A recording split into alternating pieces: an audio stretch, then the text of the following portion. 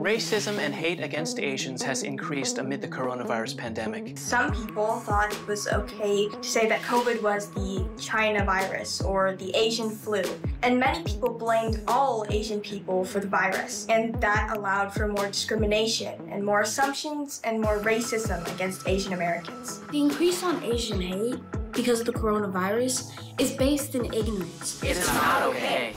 Being Asian American means being proud of who I am, not ashamed. Proud of my culture, proud of the way I look, proud of the language I speak.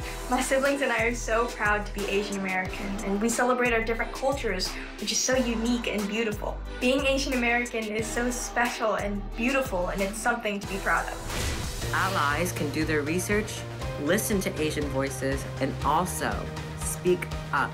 Speak up. If someone does or says something intentionally or unintentionally, speak your mind about it.